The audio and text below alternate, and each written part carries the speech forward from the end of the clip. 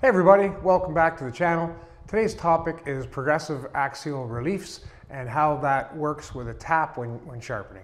And this topic was suggested by one of our viewers, Iron Ore X4R. So before we get into it, I feel I should explain, for those of you who've been hanging around our channel for a while, you've probably noticed that we're pretty good at getting a video out every single week. And you've also probably noticed that we've been letting that slide lately and the video's been coming out a lot slower. And the reason is I had a heart attack not long ago, and I spent better part of a week in the hospital and had emergency surgery, and it's been a bit of a whirlwind, and I'm feeling lots better now. I'm doing better and I'm on the mend. Super grateful to be alive, and we're just going to pick up where we left off. So I'd like to say thanks to our local medical establishment. I mean, it was the middle of the night, ambulance rushed me in, took one look at me, and next thing you know, they actually poked a hole in me here, went all the way up through my artery, around my chest, and into the other side of my heart, and did all kinds of stuff to fix me up, and quite grateful to them as well. So what exactly is a progressive axial relief? I guess in all honesty, I made those words up really, and I have no formal training at this. As a matter of fact, I don't believe that in my area of the world during my lifetime there's even been formal training available. So I basically made all this tool and cutter grinding stuff up as I went along with a lot of the terminology. So if you don't recognize it, or maybe you know of another name, that's fine. You feel free to put that in the comments and share it with us all. But in the meantime, I'm just going to keep using the words that I made up. So first I'd like to discuss the difference between the progressive relief, or cammed relief as I sometimes call it, and angular relief. And I've got a little sketch here that kind of shows it.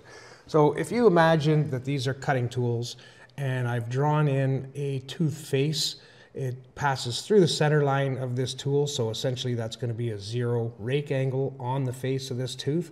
Now over here I have a straight line that creates an angle as it passes through the body of this and basically out the other side.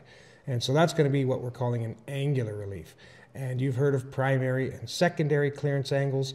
Well, if this didn't get you the clearance you needed in the big picture, then you could simply add another angle in here like this and carry that clearance on, and that would be a secondary angular relief. Whereas over here, this is our progressive or cammed relief. So again, we have our circle, that is the cutting tool. We have a tooth face with a 0 degree rake. And here we have our progressive clearance, which just keeps coming in and in and in. And it does form an angle actually at the cutting edge, which can be calculated and used.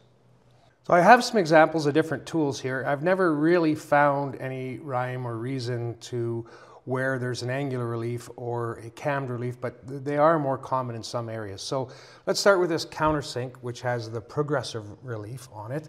And this is a combination. It's a partial radial relief and it's a partial axial relief. And I have seen countersinks with an angular relief, but in my experience, the progressive relief is quite a bit more common on a countersink.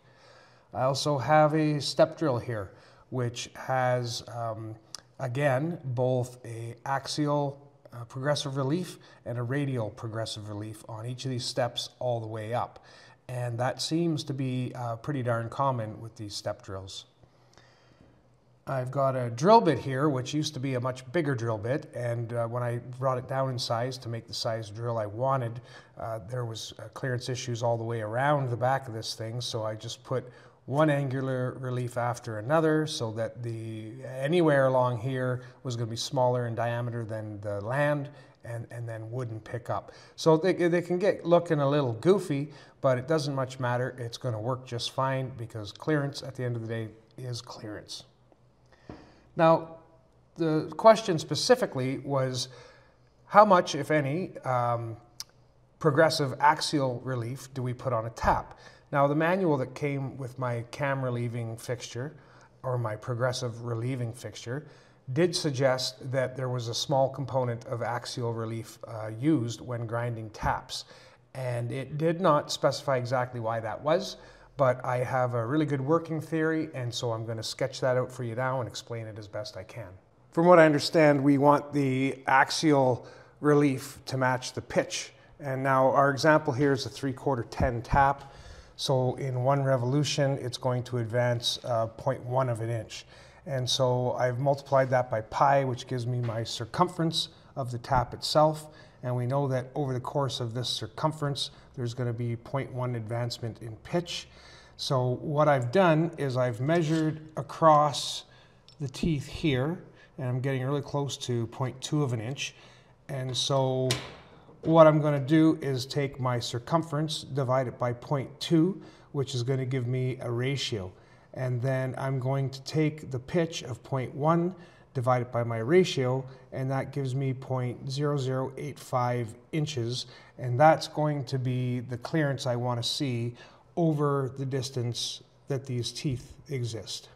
So what does all that mean? Well, if you're the guy actually setting this thing up to grind it, it's a lot easier to demonstrate over at the machine. I've got my height gauge set here. Now that's just to use as a pointer. And what I'm going to want to do is rotate my tap from one edge to the other edge of this height gauge. And that's going to represent my 200 thou, which is the width of my teeth. And I know that I want this thing to travel 8 thousandths of an inch over that distance. So down here we have my axial travel dial, and as I rotate this from the start of the tooth to the back of the tooth, you'll see we're getting 8 thou relief on this dial. And so basically, as near as I can tell, the only real purpose of that is to perfectly align the grain of the grind with the pitch of the tap. I fully believe that a radial relief alone would be just fine for sharpening a tap. I think this is sort of a little bit of icing on the cake here. I don't feel it's necessary. It is a pretty common standard thing, so it certainly can't hurt, but the real thing that's going to make a tap cut is the radial relief, not the axial relief.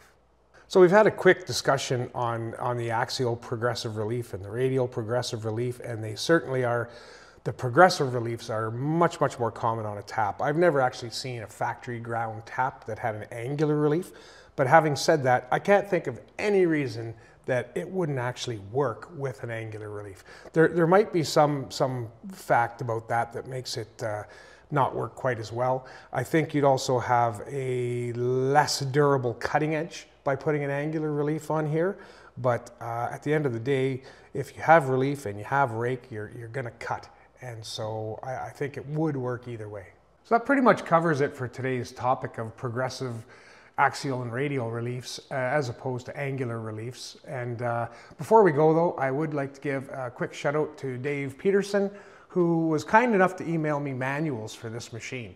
And so that's really exciting. I now have something actually in paper that's going to give me a lot more information about this, its accessories, its setup, and its use. So that's super exciting.